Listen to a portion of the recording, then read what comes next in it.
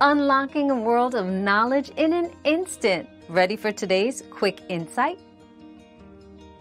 Morning sickness can start as early as 4 weeks into pregnancy, typically peaking around the 9th to 13th weeks. Every pregnancy is different, and while some may experience symptoms right away, others may find them developing over time or not at all. To manage morning sickness, small, frequent meals can help, as well as staying hydrated and avoiding triggers known to cause nausea. If symptoms are severe, reaching out to a healthcare provider is advised for additional support and treatment options.